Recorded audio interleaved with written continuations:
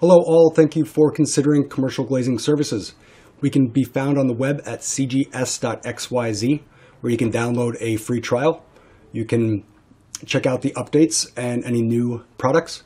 Also watch instructional videos in the video library. They are linked to our YouTube page, which is called Commercial Glazing Services.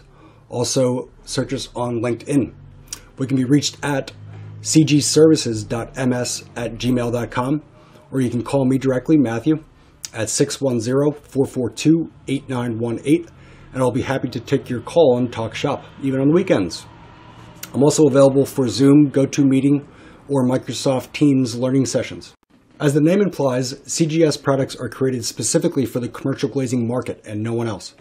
No offense to drywallers, but we are a specialized bunch, and we require specialized software to assist in our day-to-day tasks, increasing productivity, big confidence, and organization.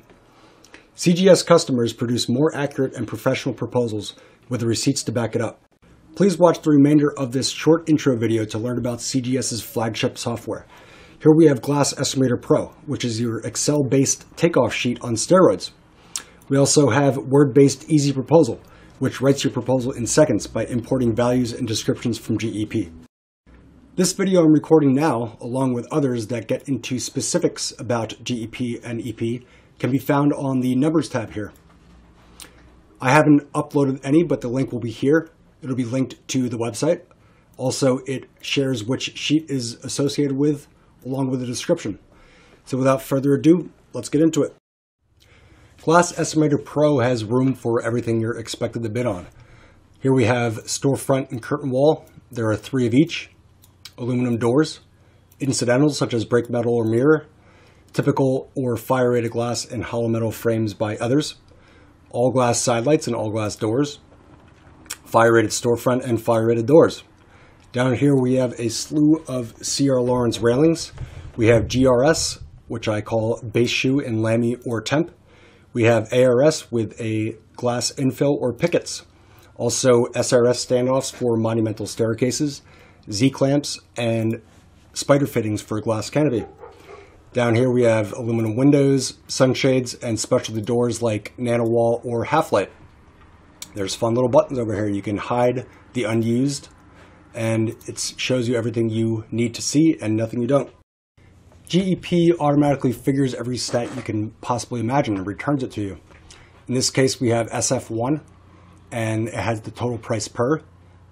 The per in this case is square feet. When we come down to doors, per is leaf. We have a labor percentage saying that the labor price is 62% of the total price. It's a nice stat you can go by. It gives you the labor price per, which is what I prefer to work with, and the material price per. Each sheet you will see color-coded and recognizable buttons. This one will hide the unused items. You can then unhide it. Over here we have junior man hours. It's saying that the estimator has figured 499 man hours to install the interior storefront. If the senior estimator comes by and thinks we need 520, you can plug it in. That then adds 21. It is summed at the bottom. Then according to the price per man hour established here, it'll add a senior estimator labor add here. You can reset the senior man hours here, and it puts it back to square one. GEP is incredibly user-friendly with color-coded cells and streamlined layout, showing everything you need and nothing you don't. Let's move over here to individual totals. Here it has the same buttons, hide and unhide.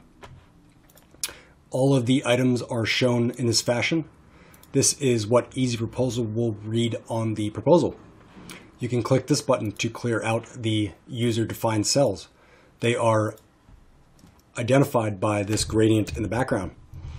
In this case, the price for aluminum is $16,000. You can plug it in. Also, if you have brake metal or MAPES panels, put it in there. The price for caulk is $10 now. If the quote does not include shipping, you can add a shipment of $10 for every stock length. Just an estimate. This price is taken from the glass tab, which is here. This is where you can plug in your makeup and the price per square foot. If it's $13.75, plug it in. It will then apply the energy surcharge and this is where you plug in your square footage. The total square footage is collected here. Then it is compared against the square footage for the openings, and the ratio is here. If this ratio is below 80, you know you need to go back and refigure your square footage. This ratio is pulled from the SF tab. Since we're dealing with SF1, this here is where you plug in your values. These are values that are drawn from reports of GDS or Glazer Studio and the like, and this is where you establish your labor. You can also choose Oldcastle, and it will then load up the Oldcastle storefront systems. You can adjust your finish and the finish year warranty. That is all reflected over here, as I showed before. You can scientifically establish your labor. It is much better than just shooting from the hip with a price per square foot. These values are drawn down here and reestablished this way. So if the bays 3 to 9 are, there's 35 of them, and it takes 3 men 1 hour, you can put that in. 59% of the total labor is allotted to install. There is the total man hours. There's utility. There's your price per fab, caulk, and install. If there's only 1 bead of caulk, you can put 1. That'll be reflected on Easy Proposal as well. Adjust your linear feet per man hour to 10 in order to return your price per linear feet. 13% of the total install price is allotted to measure and stage. 60 is allotted to setting the bays. As you can see, everything else is nicely color-coded. It's uniform, and you'll have no problem figuring out exactly what you're bidding. Moving over to the CRL sheets, you'll see that they are set up very much the same. They have input pane on the left. They have the database glass bar here, the labor applicator, which is established much like storefront, and finally the CRL parts itemizer. Coming over here to base shoe tempered, this is where you plug in your values. We have 2 at 400, and you figure the number of pieces of glass, and it'll figure the width. Plug in the height, and everything is here. The bolts, the taper locks, pieces of glass, polish can be adjusted here. If you want one of the widths polished, plug it in and it'll update. Much of the labor applicator is automatically figured. This is where you plug in your man hours. It has the same percentages as storefront and curtain wall. Here is the database glass bar. This is where it pulls the price per square foot. If I change this 1/2, it'll not only change this, but it'll change the extrusion down here on the CRL parts itemizer. This number, $8.95, is drawn from the glass database. Here we have prices for annealed and tempered. Come down to 1/2 inch clear and changes to $8.50. That will change on the fly. And there it is. The energy surcharge is applied and the total glass price is here. If you'd like to use the database glass price, you can. If you want to print a glass RFQ, you can do so here.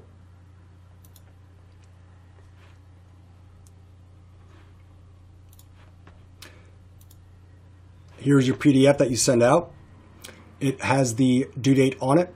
It also has the due date in the name and the glass makeup and the name of the job. Coming back here, we have the CRL parts itemizer. Some of the values are automatically figured from the input bar. We need to optimize the extrusions. So click this button. It optimizes the 10 foot. It plugs in the number here. It'll also show you what it did here. So there is your cut sheet. This is what it produced, and that's the change it made. You can adjust the percentage add back down to 0. You can also figure the 20 foot stock length by clicking this button. You can choose from one of them. Let's get rid of the 20. Delete BST 20. That will get rid of the cut sheet and return this back to 0. Everything else then reacts. If we want to move it back up to 10%, we can do so. This is a dependent dropdown. It'll change the item numbers, and you can change all this stuff. There is a drop-down list cheat sheet down here. Once you've figured everything, you can adjust your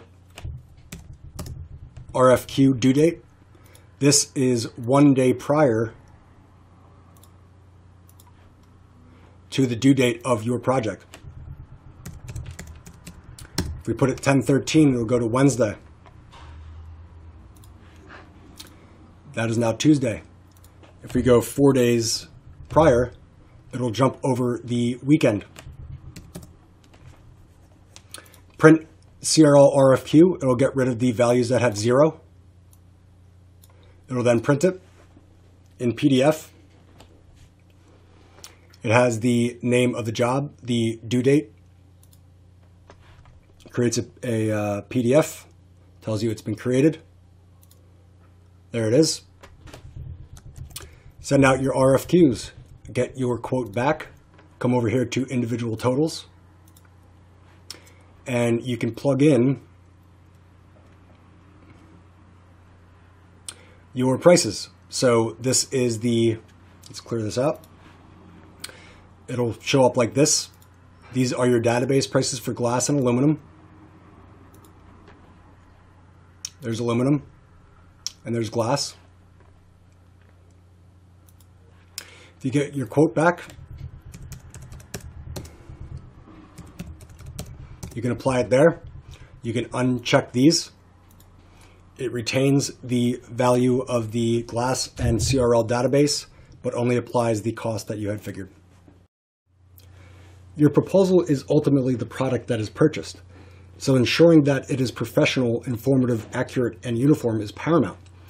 Ensuring the accuracy of your proposal is just as important as the value of it.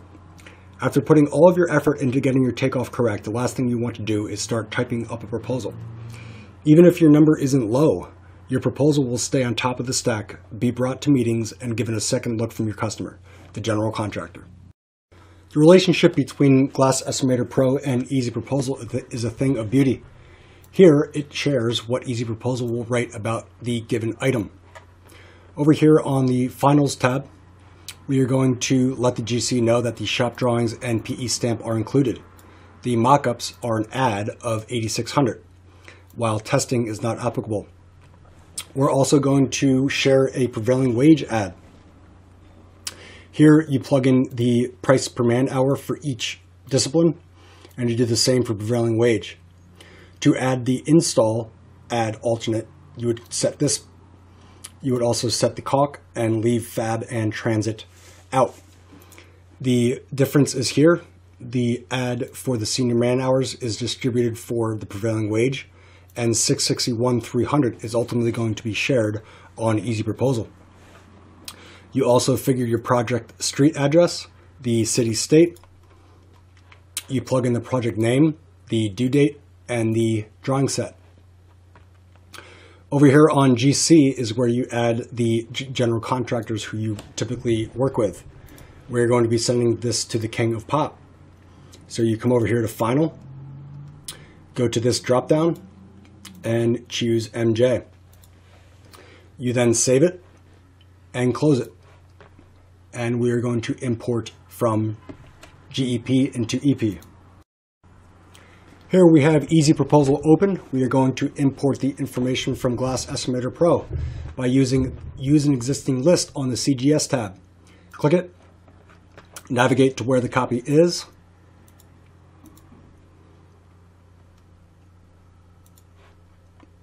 select this _0 EP import, ensure that this is set, and hit OK. It automatically goes to mailings. This button is also on CGS. Click it, and there it is in all its glory. It shares the information from SF1 here. SF2 is a total of 0. It also has 0 openings. We can hide that, and then also we can hide the prices for the individual items. You're pretty much good to go. Toggle this to see what is a mail merge. It is typical text. You can click right inside it and click and type whatever you like. You can figure your inclusions, exclusions, clarifications, get rid of it if you don't want to add it.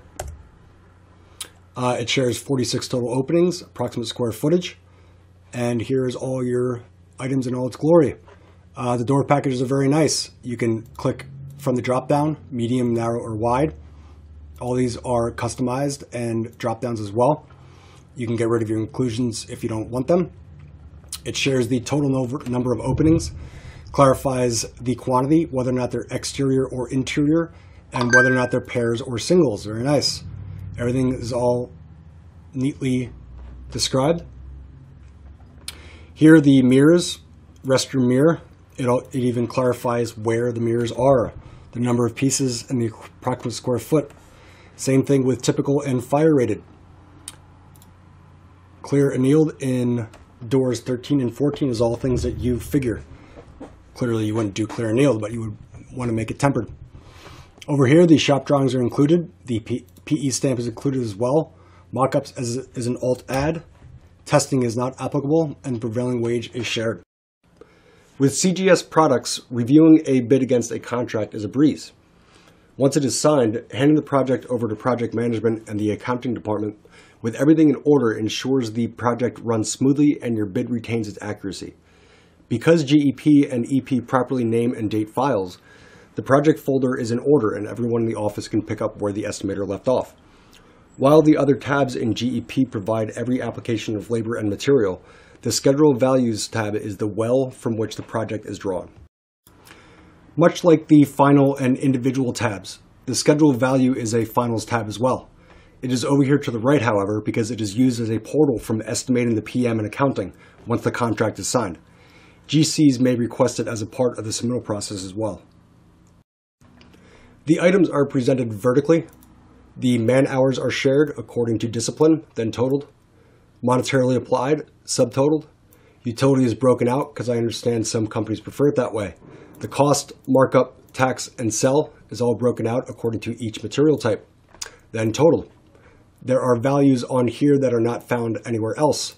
$781,000, for instance, is the total sell price for material and labor for storefront and curtain wall. Aluminum doors are broken out. The labor is separated between exterior and interior. You'll see the typical buttons here. You can hide unused. For this demo, I have a lot of the items filled out, so it's rather wide. Here are the shops, PE, mockup, and the total sell. And you can also just show the totals as well. CGS's vision is in the direction of post-contract products. Feedback is encouraged as to how this sheet and subsequent ones are to be assembled.